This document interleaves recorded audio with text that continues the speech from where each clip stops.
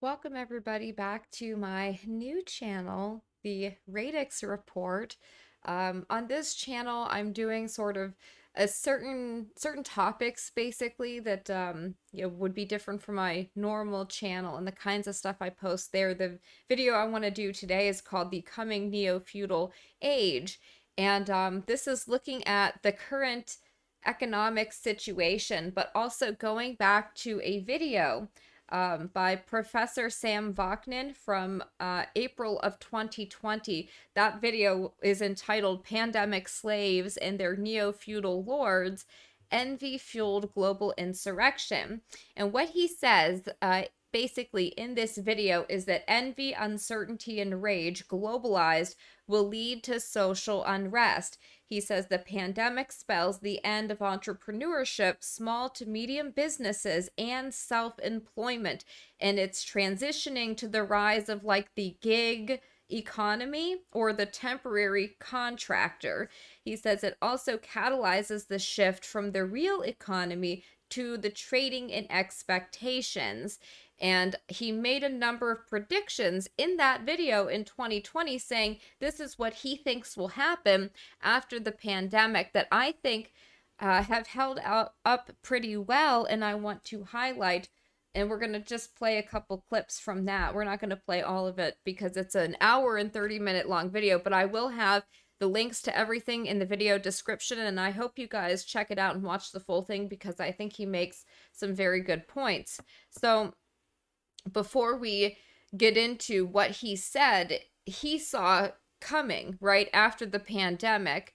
First, I want to look at a couple of the latest pieces here on the economy. The strangest recession in our lifetimes. This comes from the Epoch Times. Evidence of economic weaknesses and decline fill headlines day by day, with major banks reporting lower earnings, big box stores with excessive inventories, home sales skidding, and consumer sentiment crashing. Meanwhile, inflation in all sectors is raging so high and hot that it has overtaken every other issue that polls say matter in the lives of average Americans. And it's funny because it goes to show you how sort of out of touch the media class is, and the political class. They are running around trying to redefine what a recession is so they can proclaim that we're not in one, as if we're unable to see the reality around us. It's this sort of attempting to infantilize people and bring them into a state of regression. If you can regress people enough to a childlike state, you can get them to believe in magical thinking. We see this everywhere now, and actually, this should be a separate video. I'm going to talk about the rise of narcissism and magical thinking and, con artists taking advantage of that. And it's not, just the kinds of people you think. Everybody, I think, is susceptible in some ways to some forms of magical thinking. And to bring it into this video, talking about the pandemic, well, the idea that you can put a mask on your face and somehow be protected is magical thinking. The idea that if you get a magical shot in your arm, you can escape death. This is magical thinking. If you just do what you're told and follow these strict rules and procedures, everything will be fine and you'll be okay and you'll be safe. It's having this parental figure and you going back into this regressive state so you don't actually have to think for yourself or have responsibility for anything. If you just follow the guidelines, right, the social distancing, and you comply, then everything will be fine and everybody will be safe. This is infantilized magical thinking. It is wishful thinking, and it does not comport to reality, while at the same time, these very people proclaim that they believe in science, as if science is settled or something like that. They put their faith in an expert class that they see as a priest class, as if these people are not fallible or don't have their own biases or incentives to say certain things.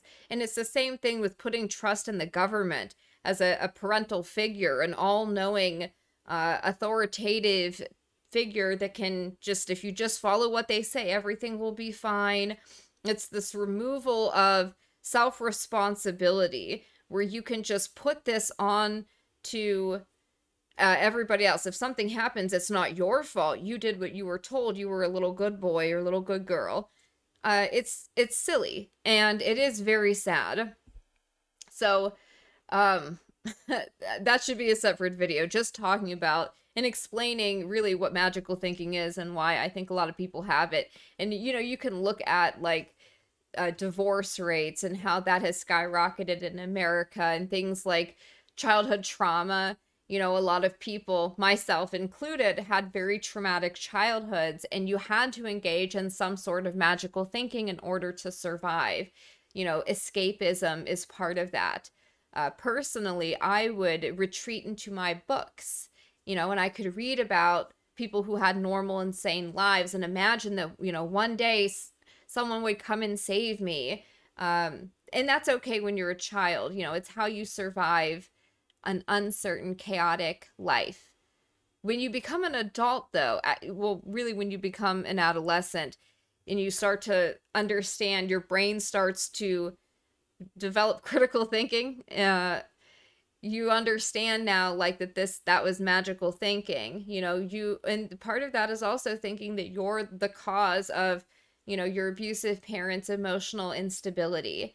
Like, oh, I caused, you know, her to fly into a drunken rage and beat me because I wasn't good, or something like that. That kind of like, that is magical thinking, believing that you're the cause of somebody else's internal emotional state, or that you can control that. And if you are just good, somehow magically they won't abuse you. It's like silliness.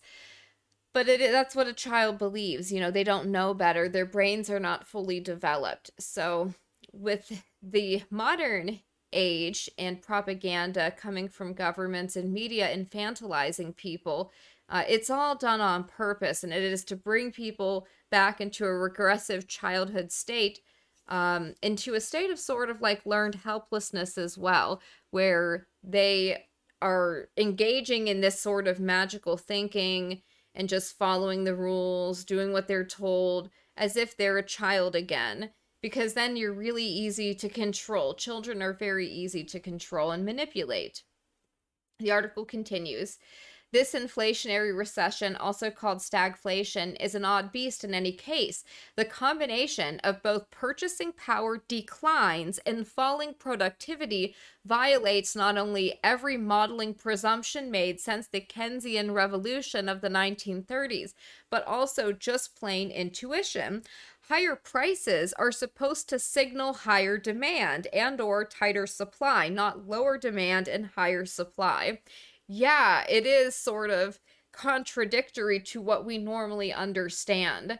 So this is strange. We're going to have to get used to it. It's what happens when the money itself loses its integrity. The whole point of money in the first place, the essence of its economic utility, is to provide a common tool of measurement to facilitate trade and enable accounting. Its emergence permits investors, producers, and capital owners to assess the economic rationality of their actions.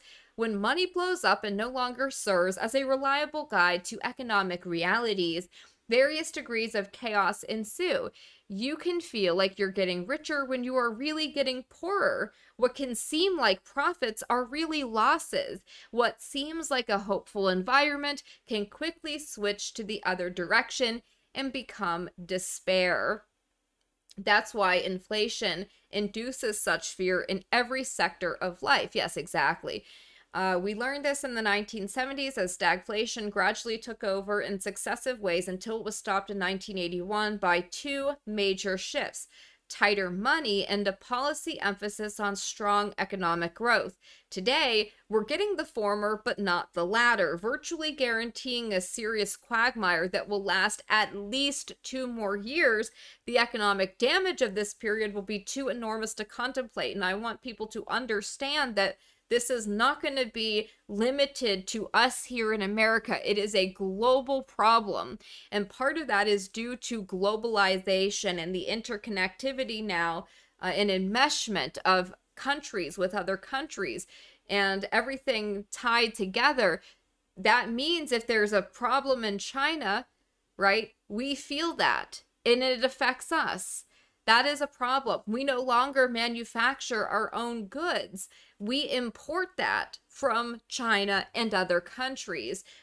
We have interconnected supply chains, so we rely on this sort of global trade because everything has now been outsourced, and greedy corporations did that because they wanted everything to be cheaper. It was all about the bottom line. They stopped caring about the employee. They stopped caring about their country and employing their own countrymen, and it was all about simply money, the bottom line. And now that is coming, I think, to bite people in the butt. And I think that we are really seeing this sort of failure of this post-World War II neoliberal order. Now, you could also argue that this is being done by design. Every time it seems like one of these economic crises or crashes occur, what ends up happening? The rich always get richer, and the poor and middle class become decimated. It is always a massive transfer of wealth. And this, of course, is not surprising. It is how the system is designed. Let's take a careful look at the strangest anomaly of all, the unemployment rate. It's historically low right now at 3.6%, which is far lower than it has ever been during any impending recession. In fact, it's as low as any period since the end of World War II. And I would say, if it is to be believed, if we're supposed to believe those figures are correct, and yet everyone knows that this isn't a reason for hope. The labor participation rate is about where it was 40 years ago, as if the whole experience of a more inclusive workforce never happened. It's also currently falling. There are reasons, both demographic and cultural, for this, but it's impossible to understand without reference to the egregious and devastating effects of lockdowns. Yeah, that, in my opinion, was on purpose. In other words, the official unemployment rate measures only those who are currently looking for work. It does not count those who have already been phased out of the workforce, or people who aren't looking for work, or who haven't figured out how to pay bills by working unofficially under the table. That makes sense in a way. Why count people who aren't even looking for work as part of the unemployed masses? On the other hand, it's a case of how a statistically accurate number can create a seriously misleading picture. Exactly. By any standard, this measure of economic health is broken. Every recession on record in the 20th century has been marked by high unemployment. This pattern has been so strong, it has confused even smart economists, many of whom believe that the labor problem was itself a cause rather than an effect of the recession. They often sought to solve this issue through benefits and job creation programs, policy tricks that have literally never worked, ever. Today, that no longer works, but it points to a larger problem. Most of the data sets are overly aggregated. The big number treats all workers as a whole without regard to demographics. The Department of Labor tries to break it down by categories, but not in ways that are helpful.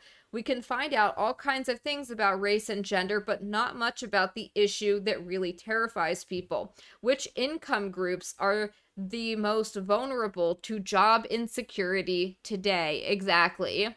Only about 20% of U.S. workers are able to earn more than $100,000 per year, but these are the target jobs that every single college graduate wants. Yeah, exactly. I mean, that's why they go into a massive debt through student loans. Ironically, this is because everyone knows that these are the jobs that require the least work and offer the most benefits. They are the Zoom jobs that everyone wanted to have during lockdowns because it meant getting up late, wearing your pajamas all day, and starting cocktail hour at mid-afternoon. But my friends, beware. Everything we see among current economic trends suggests that these jobs, more than any other, are vulnerable to being slaughtered in tight economic times. Yes, because they are redundant. This would be the opposite of the 2008 recession. Back then, unemployment peaked at 10%, but a more careful look at the numbers showed something incredible. This affected the high incomes not at all. Their rate of unemployment never went above 3.2%. A breakdown of the data revealed that the unemployment of that period back in 2008 hit mostly the working classes earning wages, while leaving the upper incomes untouched. The disparity of economic suffering was the single most salient feature of that period. If you remember Occupy Wall Street, people were walking around with signs, saying "Eat the rich" and we're the 99%.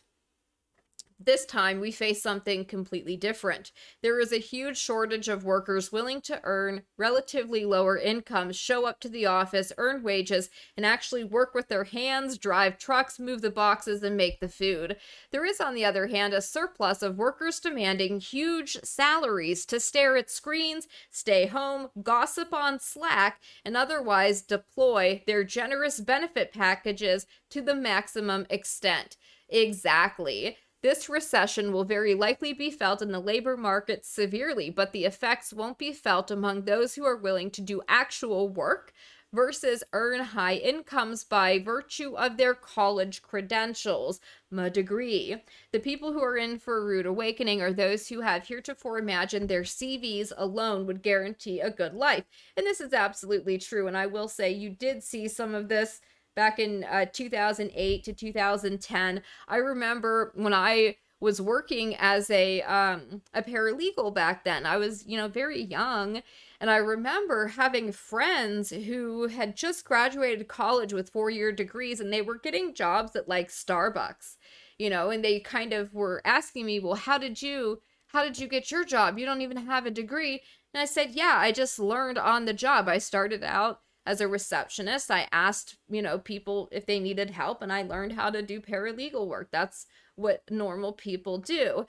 So, and I didn't have any student loans to pay back. I wasn't in debt and having to work at a Starbucks or, a restaurant or something like that with a 4-year college degree and something useless like liberal arts. So I think that, that's going to be a major problem for these folks. Moving on, this is from John Hassan. Biden promised no tax hikes if you make less than $400,000 per year. The Inflation Reduction Act raises taxes for everyone making over $30,000 a year. By the way, this is considered poverty. If you make $30,000 a year, or that's considered to be like you're in poverty. Okay, so Biden promises no new taxes on anyone making less than $400,000. Experts doubt he can keep that pledge. Well, this is the same person who said, oh yeah, we're going to have student loan forgiveness, and dummies believed him. Why on earth would you believe that? Just something I wanted to include. This has nothing to do with the economy, but in a way it has a lot to do with what we're talking about. Just looking at how I feel like we've become a different species through processed food, through technology, through decadence, and, having these jobs like we just talked about where you're sitting around on your butt all day. This is high school in 1962. No internet, no seed oils, no processed foods. Doesn't this look like a different species? There's no obesity. Look at the lack of obesity. Look at how fit everybody is. The men actually look like men. They don't look soft and like soyed out like the soy society we have today. Looking at this is actually heartbreaking. And I think that we can see that we are in a sick society now. Just looking at how only in the 1960s, how different things were. Look at them. You can see all these men, not one obese soy boy with breasts. And the men were actually men. They weren't interested in pretending to be women. The women were women. They weren't trying to be men. And this is, it explains a lot, folks. I'll just leave it at that. Here, Wall Street Silver says Argentina is collapsing again. People are refusing to work as the government runs out of money and cuts subsidy programs for food and fuel. 43% unemployment. Inflation over 60%. Quote, half of our country doesn't want a job.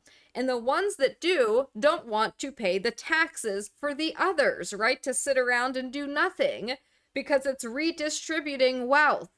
Okay, these progressive taxing and progressive wealth redistribution is a problem because eventually people start to realize that they are working hard for other people to sit around and do nothing. And then you end up with everything collapsing. And that should not be surprising to anybody. Jim Bianco here says the supply chain backlog is still bad. A new record number of container ships are waiting to unload off the coast of U.S. ports. And so this is from FreightWaves record container ship traffic jam as backlog continues to build. You see all these container ships with goods just sitting off of their off of the ports, just waiting to be unloaded. Why is this happening again? So this is supply chain problems, you know, as we talked about. The US and Canada's ports rank dead last in efficiency. Angola and the Congo rank ahead of the United States. What? This is, I don't know, how do you explain this? Is that on purpose at this point? Is this being done by design? Or can it really just be that incompetent? The Congo ranks ahead of the United States of port efficiency. Is it the lazy this is the other question I have. Is it lazy people who simply don't want to do their job? And then he says the U.S. supply chain is so brittle it cannot adapt to a changing post-COVID economy. And we're going to get to that in a minute. This friction is going to keep inflation elevated until money is spent to restructure it. It is not going to fix itself with time. This is absolutely correct. And we're going to talk about the post-COVID economy when we get to Professor Vaknin's video. Because he was right. Just to point some stuff out there, why are Wall Street's inflation forecasts hell-bent on a 2% target? Quote, everybody is of the belief that inflation is permanently not a problem, unquote. Oh yeah, as if Wall Street's never been wrong before. But what if we entered a new post-COVID economy with permanently higher inflation? And this is what we want to start talking about. Will the recession become official? Yeah, because they're trying to pretend that it's not.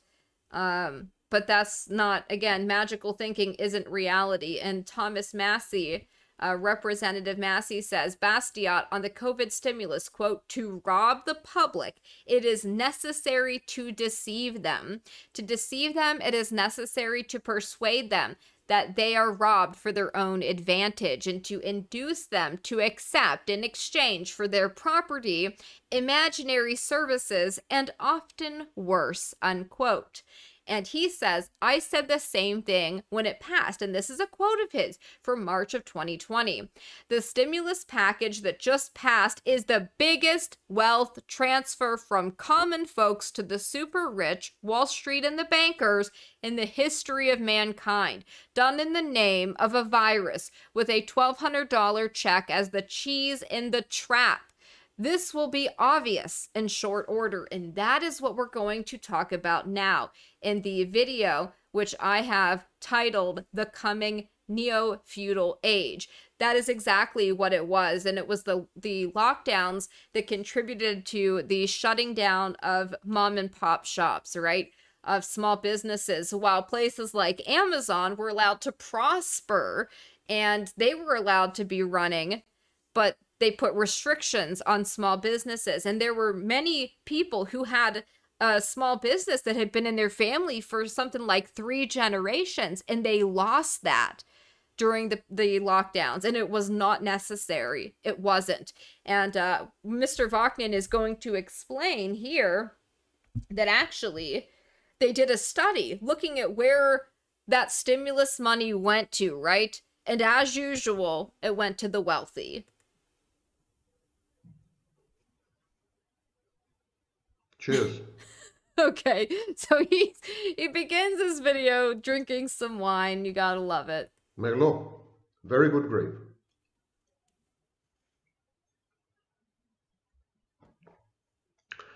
BC and AD, before Corona and after distancing.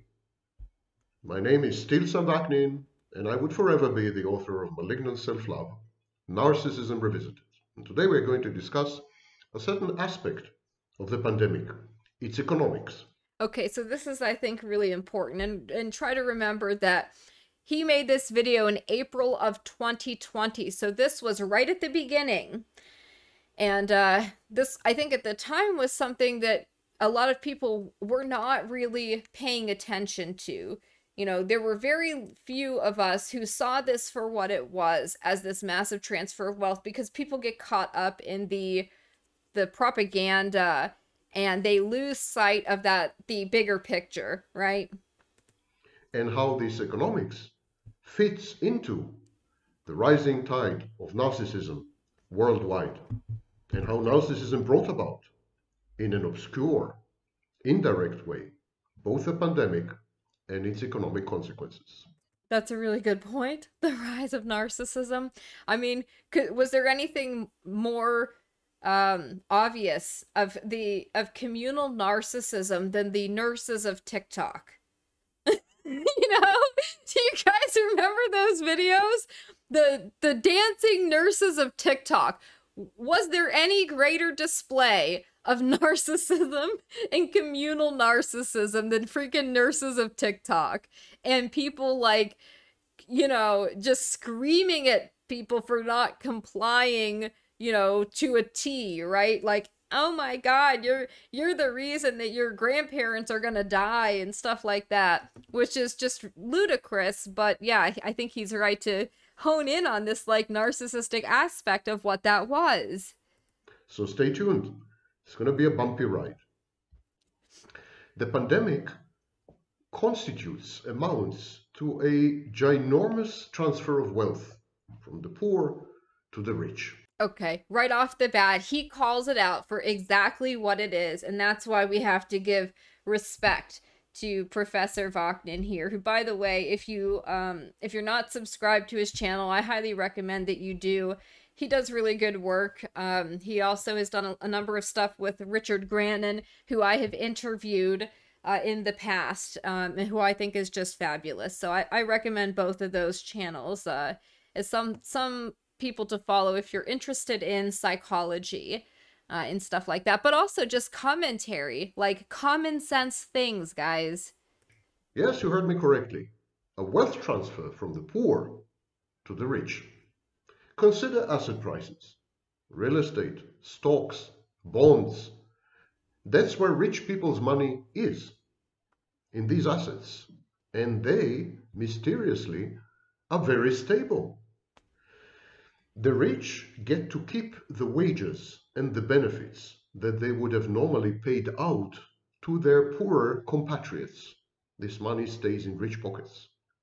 Moreover, most tax revenues and government stimulus funds, bailout funds, the 2.2 trillion plus half a trillion, almost $3 trillion, studies show that anywhere between 90 and 95%, that's 90 to 95%, end up with big corporations and the already affluent.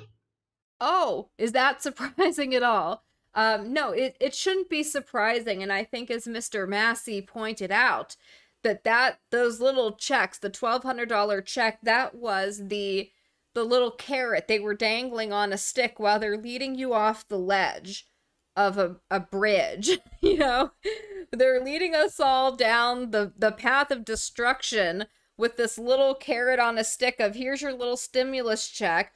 And this, you know, people have talked, they were during the pandemic talking about UBI, Universal Basic Income. Again, that is simply the little crumbs that they're throwing to you while trying to get you to take the poison pill, right? And so what he is saying is that studies have showed none of that money went to real people, the common people, none of it. And none of it went to small businesses. No small businesses got bailed out. It all went to the oligarchs who run our country and their friends and families and multinational corporations, as he said, the already affluent. Income inequality, already unprecedented in history, will skyrocket. The pandemic will also bring about the death of entrepreneurship. Yeah, he's right. It will bring about the death of entrepreneurship because this has been a consolidation of wealth and power. Entrepreneurship was the poor man's way out of poverty. It was the main transmission mechanism of social upward mobility, moving from one socioeconomic stratum in which you were born to a higher socioeconomic stratum. Social mobility is all but dead in the United States, has been since the 1980s. He's absolutely correct. Yes. Everything he's saying here is right. And I think it's fascinating looking at this in 2022 and being like, yeah, here's one person who saw exactly like what was happening for what it was, you know? Together with wage stagnation. Wages haven't grown in well over 4 decades. Right. Your children will earn less than you did. That's the first time again in history. Yeah, it's crazy. You know, we were told about the American dream, and this is when you have to start questioning a lot of things that have happened since the 1960s, maybe even before, but specifically things like the Hart-Celler Act. Self-employment and entrepreneurship are decimated by the pandemic. After the pandemic, people will be risk averse. Entrepreneurship is very risky. Self-employment is a gamble on yourself. It's a risk. People will be risk averse. The financing of entrepreneurship and self-employment will dry up. There'll be no money in the system. It will be demonetized. Well, that's a really good point because in order to start a business, like he said, starting a business is risky. We know that most new businesses fail. I think it's something like maybe 2 out of 5 new businesses actually succeed. Most of them do not.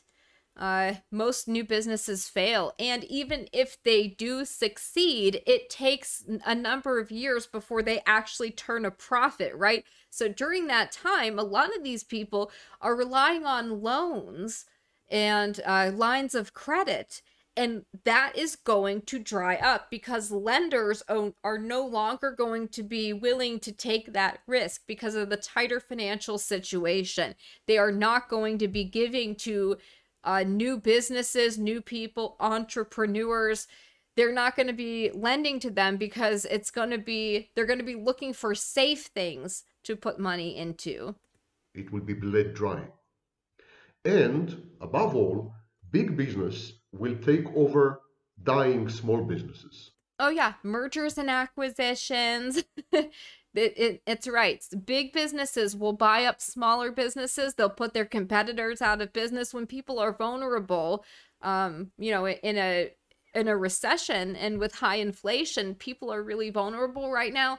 That's when the vultures come in and they start preying on people. You know, we're going to buy up your business, and many people will be forced to sell because they don't have any other options. They can't afford to keep going. And so big businesses are going to get bigger. The wealthy are going to get more wealth, and the powerful will become more powerful because they're consolidating that wealth and power at the expense of regular people who are now going to be phased out of the marketplace altogether. There will be a process of consolidation, like the famous movie, Big, Bigger, Biggest. In the future, the majority, the bulk of the private sector will have evaporated. And the scene, the landscape, will be dominated by 2, 3 major actors, duopolies, in every sector. And a really good point I think to make here at what he's saying is correct. I mean, we can just go back to the 1980s. There were something like 40 major banks. There's now 4. They've been consolidated that much, which is insane. And nothing was done to stop the monopolistic practices that was going on there.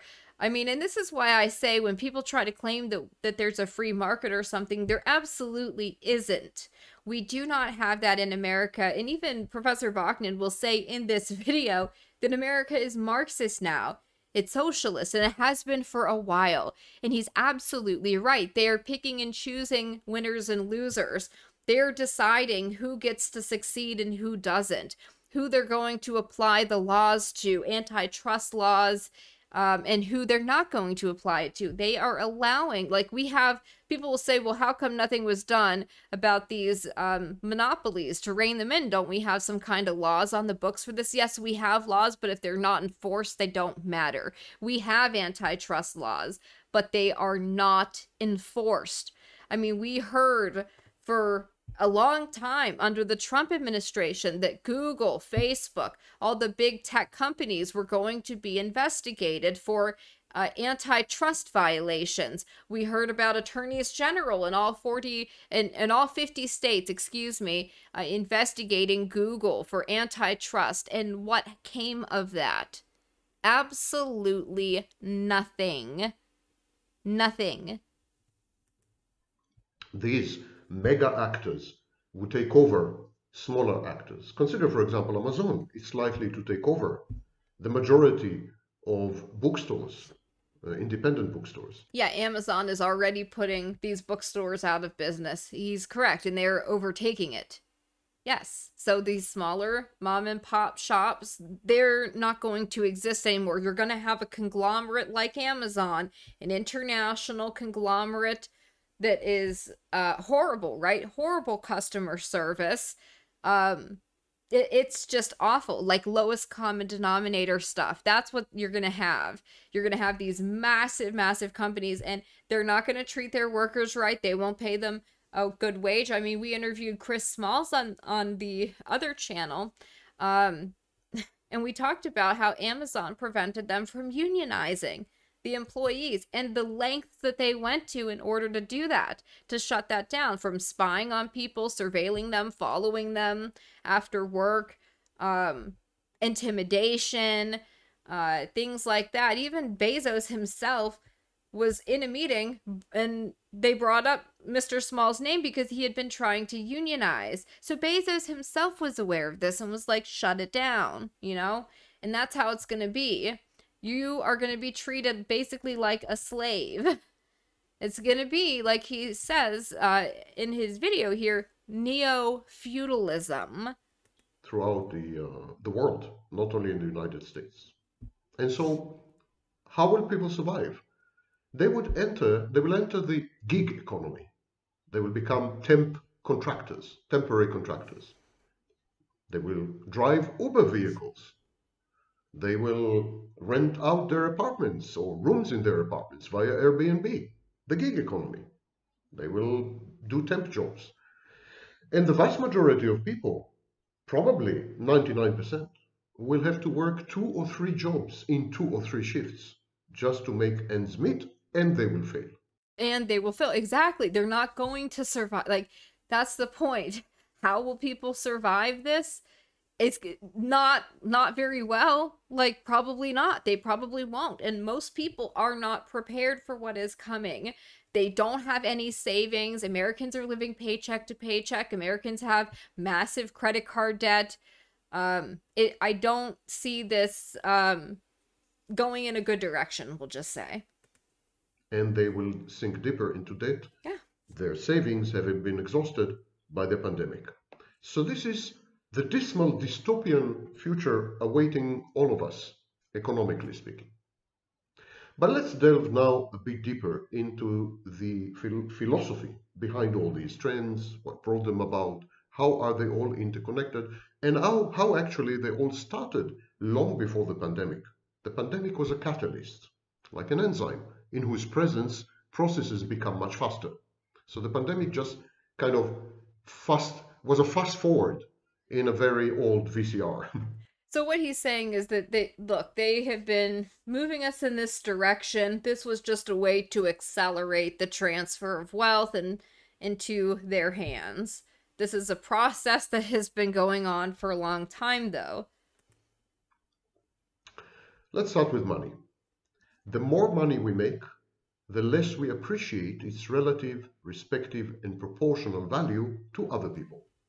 With very few exceptions, rich people, no matter how stingy, seem to lose touch with the pecuniary reality of the 99% of the population who are poor or poorer. Indeed, to the wealthy, money is not a store of value. I repeat, to the wealthy, to the super rich, money is not a store of value. It is a token which allows them to participate in economic and non-economic games. It's all a big game to them. I call this process of desensitization to the value of money personal inflation. Why? Because precisely like classic macroeconomic inflation, as far as these affluent people are concerned, it thwarts the price signal. It destroys the price signal embedded and inherent in money. It distorts the efficient allocation of economic resources. If you don't value money, you just throw it around, or you keep it in the bank and you do nothing with it. This is a really good point that he's making, and he is making a point. I think that he can have a very drawn out way of explaining something that could be said in more simplistic terms, but he's given you a lot of information here that is valuable, and he makes a very good point about how the wealthy have sort of lost touch with the value of their money, so they either throw it around on nonsense and they don't mind wasting it on things that never come to fruition if they have some kind of, impulse, right, on the drop of a hat or something like that, of something that interests them but isn't practical. And then what he's also saying is, or they save that money and they don't reinvest it back into the economy. They just hoard it in their bank accounts, and so that money is taken out of supply and it's just sitting there doing nothing. It's not put into anything productive, and that is what he's going to get to. It also misinforms rich people's decisions and adversely affects their motivation to work, to save, and to invest. I contend that rich people don't consume, or even if they do consume, it's a tiny fraction of their wealth. So they don't consume, definitely not as much as poor people. Poor people consume 100+% of their income every single month. Rich people don't. Rich people don't produce. A very tiny fraction of their wealth is tied down in manufacturing or services. Most of it is in assets. Assets such as T-bonds and T-bills and stocks and real estate. So non-productive assets. So non-productive assets. They don't produce. And most importantly, it's a myth that rich people invest. Rich people do not invest. They do not invest in the productive economy. This is so important. I'm so glad he said this, because it is such a misunderstanding of thinking that rich people invest their money. They don't invest in anything. Really, not really. They are not actually investing in innovation or anything that could be considered risky. He's absolutely correct. They're not really investing in anything, certainly not in productivity or anything like that. Like, you don't see them using their wealth to help bring other people out of like poverty, right? Or, investing in small businesses or something like that. They don't do that. They simply don't. Poor people do. Yeah, he's right. Rich people have an inflationary mindset. They prefer to spend their capital, but owing to the amounts involved, they are forced to hold on to the bulk of it. If you're Warren Buffett and you have 80, 90 billion, that's with a B, dollars, what on earth are you going to do with it? You're richer than most countries in the world. What are you going to do with 90 billion? Where can you invest it? There are no investment opportunities. There are not enough goods to consume with such an amount. So most of it lies dormant, lies dead.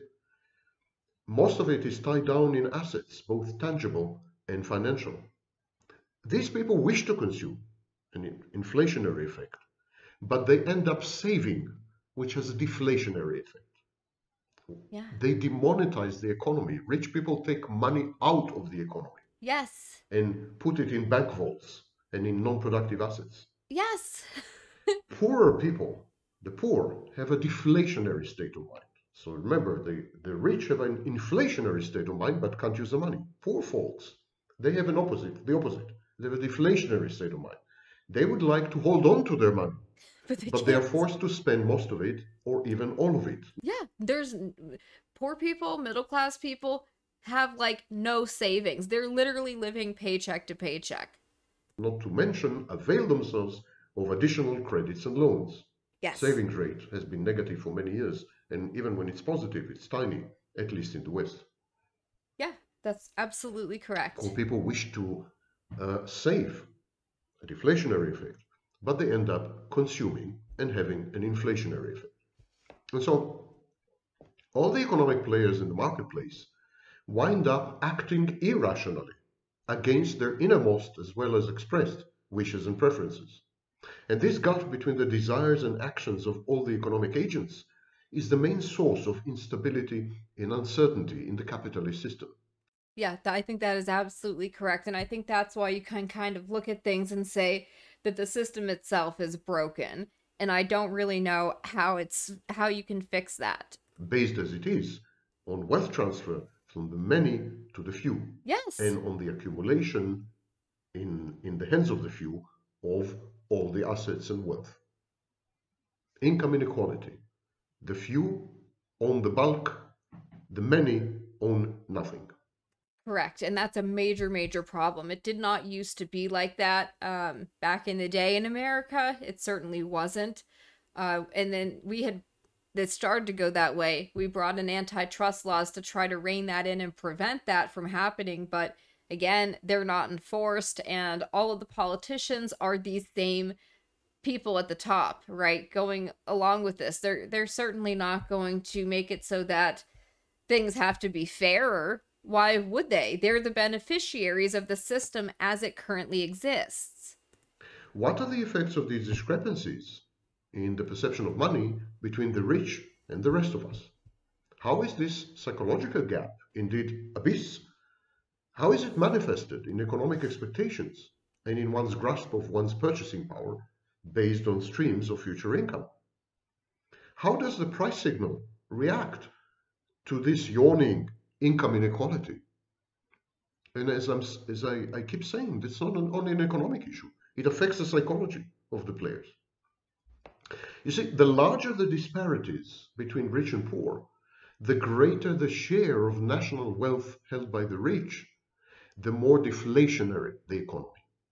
Rich people consume only a tiny portion of their wealth. The rest is tucked away in the vaults of financial institutions, in real estate, in art. Yeah. The money of the rich is effectively taken out of circulation and its velocity drops precipitously. Yes. It has no effect on the economy. The rich bleed the economy dry. Following the pandemic, most of the money, most of the wealth, most of the assets will be held by the rich, and the economy will be exsanguinated, will be without blood. That's exactly what's happening. He was right. Here we are in 2022. We're seeing exactly what he said. We're seeing it happen, guys. And it's why we started this article with or we started this video with the article from the Epic Times saying something really strange is happening. You know, we're in a recession, but then there's things happening that shouldn't be happening that aren't typical, and that's what it is that we're in an unprecedented situation now, and it's not going to get better. And that's why we looked at some of the other stuff that are calling this the post-COVID economy, and that this is going to be a thing now. It's just going to be, inflation is here to stay, is basically what they were saying. And that now we're in this unprecedented place. And it's absolutely happening. He was totally correct. You have this dead economy. You have the problems with the supply chains. Everything is crumbling and falling apart. And meanwhile, the people at the top continue to amass more and more and more, but they're doing nothing. They hoard that to themselves. They don't pour it back into the economy. So they're bleeding it dry, as he said. And I want to say, for people who, might criticize this as, this is communist to think this way. No, it's not. It's not communist and Marxist to point out that the system we have now that we call capitalism is broken and it is bad. It is not good for regular people. You know, I think a lot of conservatives, it, maybe not so much the younger ones, but older people who were traditionally conservative had this idea about the free market, right? And unfettered capitalism, that this was a good thing. And it's simply not.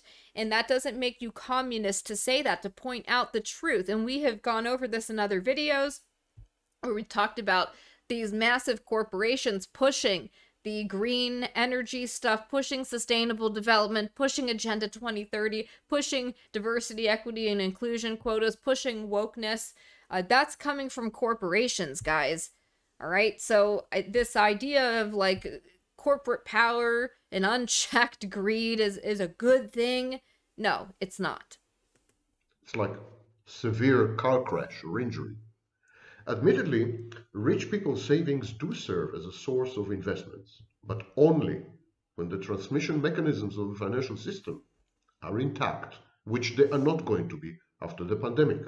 And when trust Correct. is reasonably high, trust in the system, which is not going to be after the pandemic. He's right, and we can see that everybody knows there's something wrong. Nobody has any more trust, not only in the institutions and in our politicians, but in the financial system. There is no more trust in the dollar, and we actually see the world de-dollarizing. We've seen the rise of trading blocks like BRICS that are all designed to bypass the United States and trying to get rid of the dollar as the world reserve currency. We just did a video with Putin announcing at the 14th BRICS summit a new reserve currency. So yes, there is no more trust in the system. Everyone knows something's wrong. Everyone knows it's broken. And as he says, this is a major problem because it leads to more destabilization. When these two are missing, working banking system and trust in the system, you can forget about transmission from wealth to investment. Investment will Right. dry up as well, starting with capital investment. He's right. In That's times what of we're crisis seeing and now. recession, financial institutions tend to be rendered dysfunctional, and trust abates. And he just said, entering a recession, this is what's going to happen. We are entering the recession, and we're seeing it happen now. Redistribution via schemes of progressive taxation, they do ameliorate some of the deflationary effects of income inequality, but they can never counter it completely. No, and the stimulus checks and stuff like that, that leads to inflation. Wholly. So if you look at conservative sociologies, they self-servingly marvel at the peaceful proximity of abject poverty and ostentatious affluence in American, or for that matter, Western cities. They say, wow, look at that. There's a gated community surrounded by a slum, and these people live in peace. That's the main achievement of capitalism. Mhm. Devastating riots do erupt, but these are reactions either to perceived social injustice, Los Angeles, 1965, or to political oppression, Paris, 1968. Yeah, exactly. I'm going to move now to about the 33-minute mark here because I don't want to make this video too long, but I'm trying to give you guys a good overview of a long video because I do think there's a lot of really important stuff being discussed here. All accommodating, but also inexorable and all pervasive. This approach was at the heart of capitalism. The capitalist religion, with its temples, shopping malls, banks, with its clergy, bankers, financiers, bureaucrats, and with its rituals, this religion was created by the new rich. It had multiple aims: to bestow some divine or historical importance and meaning upon processes which might have otherwise been perceived as selfish or chaotic or threatening, and to serve as an ideology in the Althusserlian sense, hiding the discordant, the disagreeable, and the ugly, while accentuating the concordant, conformist, and appealing, the attractive. To provide a historical process framework, to prevent feelings of aimlessness and vacuity, to give life a meaning, to motivate its adherents, to perpetuate itself. These were the aims of the capitalist meta-ideology, philosophy. And I'm saying these were and was, I'm using the past tense because something really, really bad has happened with capitalism. Yeah, he's right. And it's okay to criticize capitalism. It doesn't make you a communist or a Marxist to say, look, this isn't working. This has not turned out well. It is transitioning to what I call neo-feudalism. And he's I right. thought it's going to take 50 years. And in my interviews with Richard Grennan, that's what I said. But in one of these interviews, I actually said, unless there's a pandemic, pandemics hasten processes. That's exactly what happened after the Black Death in Europe. The rise of laborers and wage earners started in Europe after the Black Death. So many people were left that they could bargain for their wages. The same is going to happen now. But let's continue before we discuss predictions for the future. Let's continue with a little, with the philosophical foundation. Remember that the first type of the new rich were actually subversive. So this is an interesting point. He was talking about the old money and then the new rich that came in and how they tried to create this sort of, almost religion around capitalism to get everybody on board with it. And even though it in many ways went against their interests. The second type of the new rich, also known as nomenclature in certain regions of the world, they chose to violently and irreversibly uproot and then eradicate, kill the old elite, Yeah, execute the old rich, right? execute them sometimes. Yeah, that's absolutely what happened in Cambodia and other communist regimes. All right, we're going to move forward here again to about 40 minutes in. Available substitute. Social distancing broke us apart, atomized us. It atomized us much more than before. Yeah, we were already facing a problem of atomization, and then this made it worse. Everybody's working from home. People are social distancing. People are doing remote work from Zoom. It's just insane. Prior to social distancing, about 11% of all households in the United States consisted of a single person. Following social distancing, the fear of each other, this fear will not go away with the virus. And I think we are headed towards totally atomized anomic society, to use Durkheim's term. And I think because of that, we will all regress. The future is infantile. We are traveling back to the future. Our future is our past. We're all going to become children. And so that's already been underway for a long time. Look how dumbed down everybody is and how everybody has been infantilized and easily controlled. The pseudo religion of the social distancing and masking up and all this other stuff, that is a perfect expression of this infantilized, regressive, childlike state. As children, we are going to be cruel, insensitive, unable to delay the gratification of urges and desires. In That's many a really countries, good point. Children are the only capitalists to be found. I mean, childlike capitalists. There, these people spun off a malignant pathological form of crony capitalism. As time passes, these immature new rich will become tomorrow's old rich, and a new class will emerge, the new rich of the future. And this is the only hope, however inadequate and meager, that the developing countries, for example, have to develop such a class.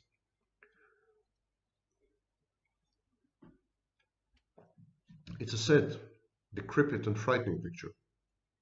It's a picture of people who can find happiness in nothing except abrogating their adult chores and responsibilities, renouncing adult behaviors and traits, and becoming children again. We have seen this trend in the West long Oh, before yeah. the pandemic. Yeah, he's absolutely correct. I don't know if this is part of decadence or something like that, but just look at the video we played of a high school in the 1960s and just look at the American people today or Western people in general today. They are like gorged children, right? Children that cannot, the obesity problem, like you can't stop eating because you're like a child whose mom didn't tell you like that you have to eat your vegetables at some point. You can't just stuff your face with cake all day. It is so, oh God, it's so sad. And there will be a lot of manifest, expressed envy, institutionalized even. I think, for example, the whole phenomenon of Donald Trump is institutionalized envy. I thought that was a really interesting point that he makes of people who felt disenfranchised from the system, and Trump represented their expression of that anger in a system that had locked them out and betrayed them, and doesn't represent their interests. Now, moving on. Illusion.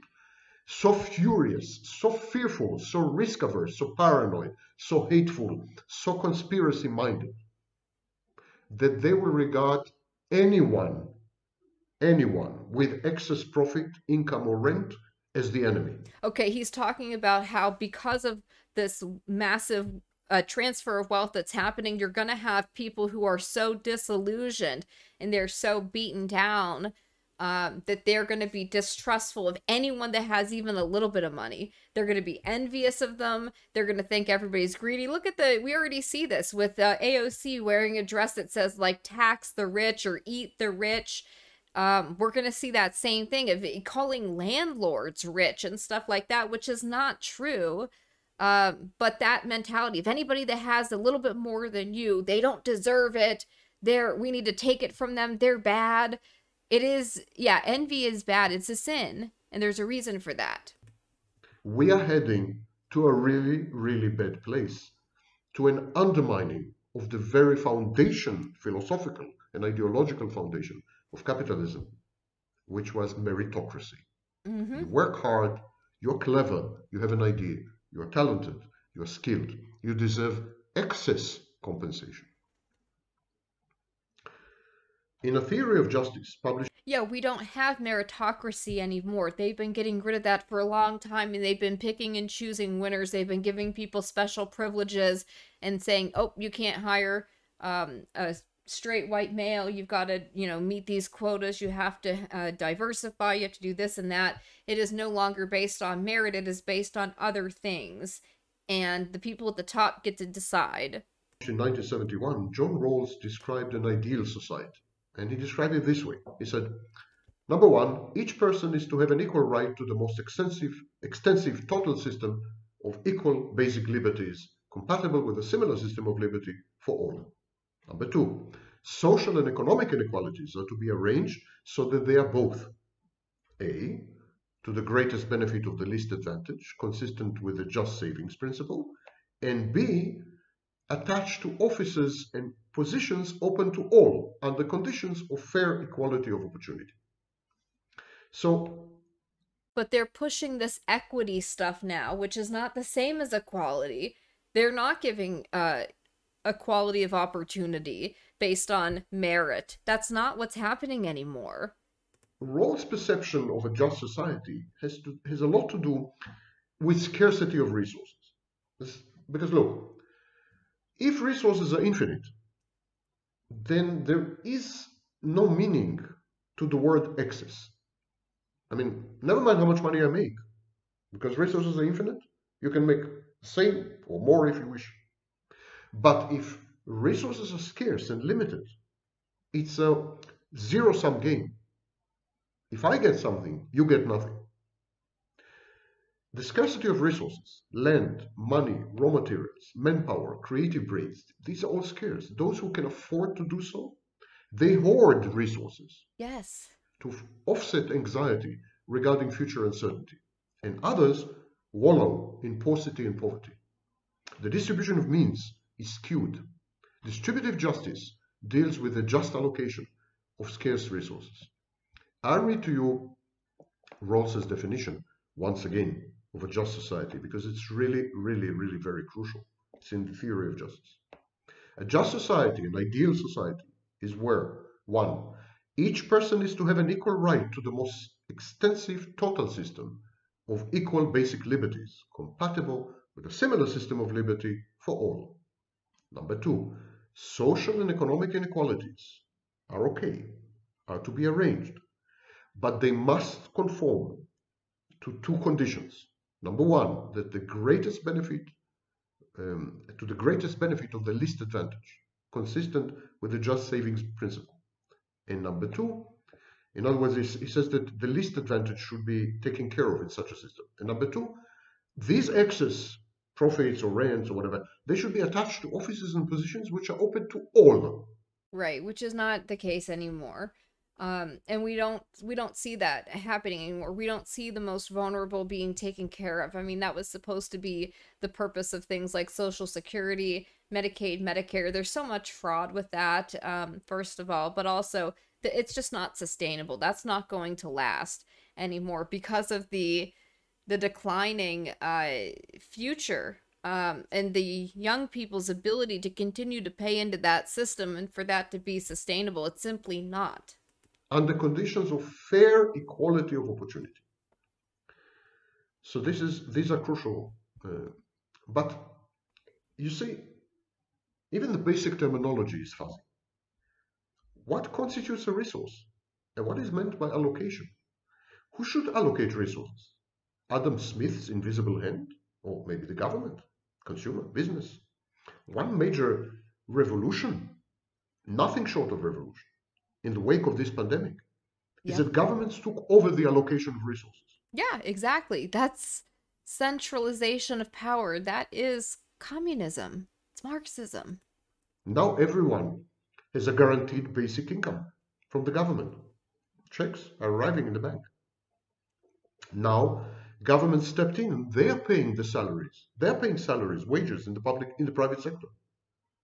Now companies don't approach their shareholders for capital. They approach the public purse.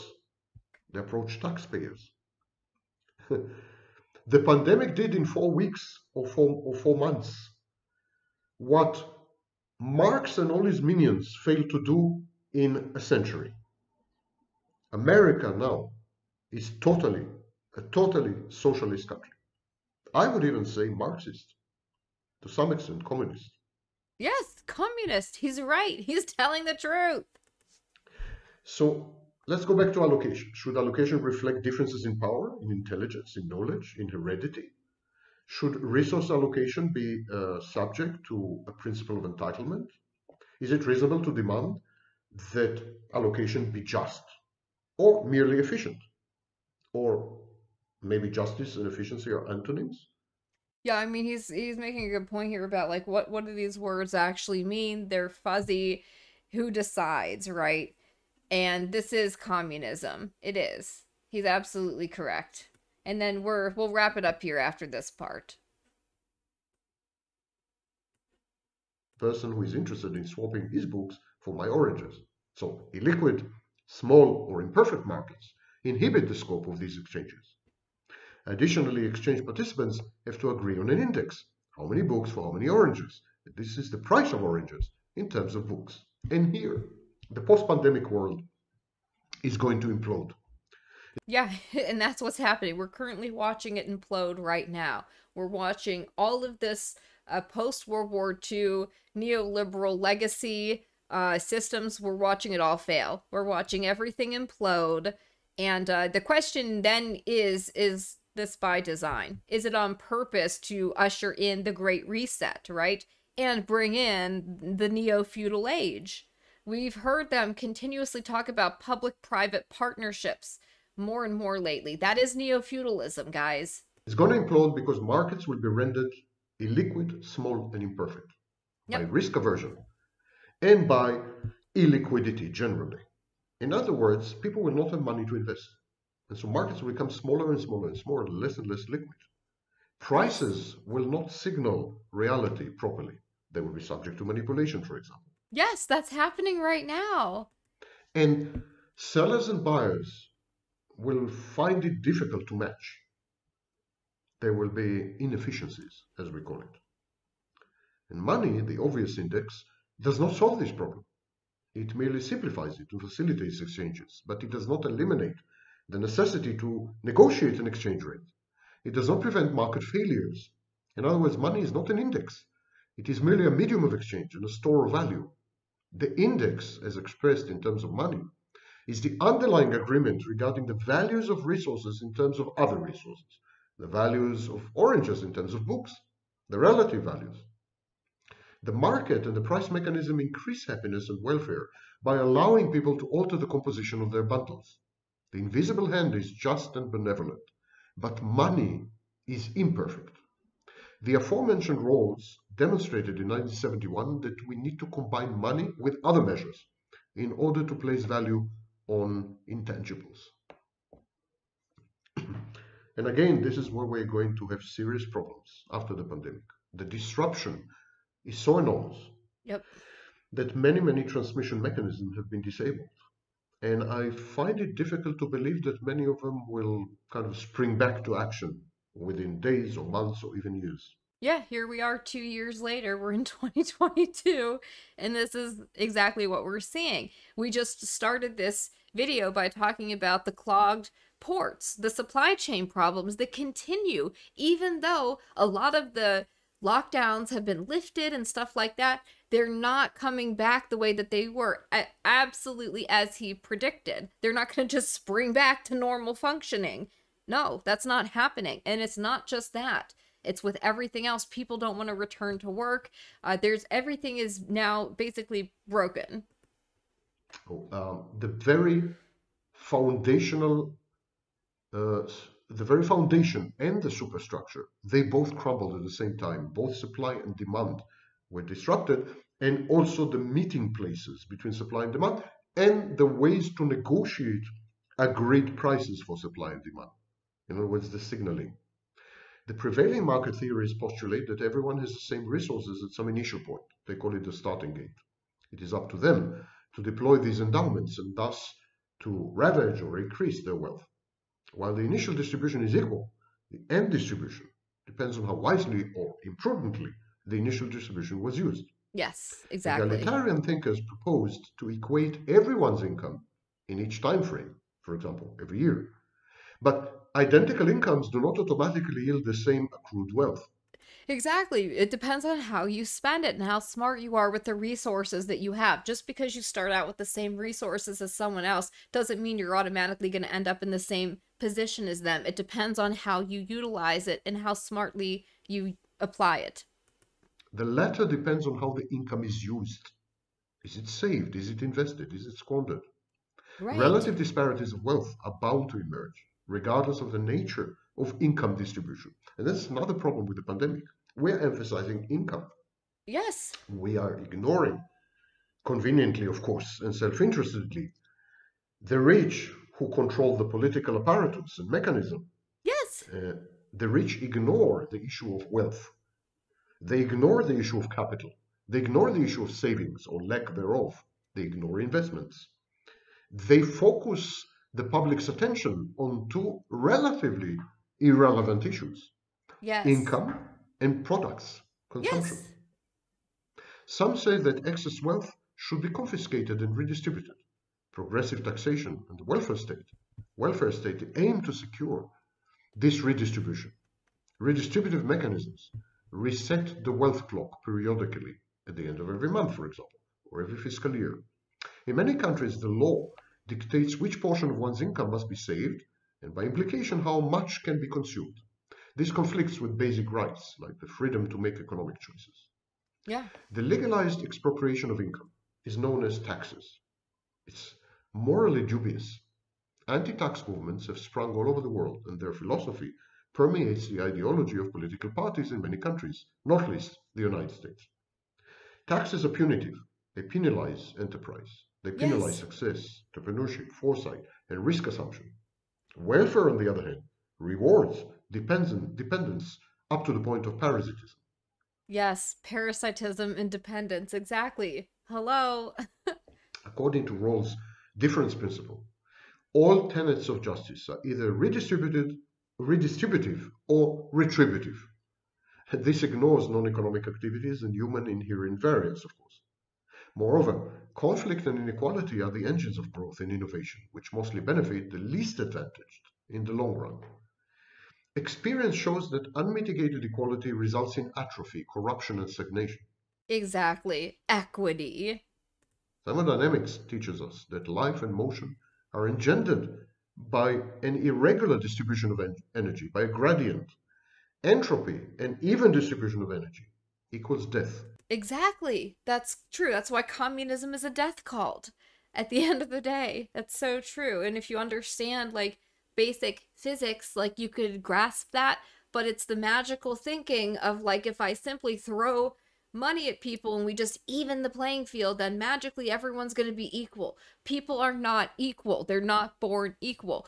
I am not good at running or something like that, and I never will be, but somebody else is.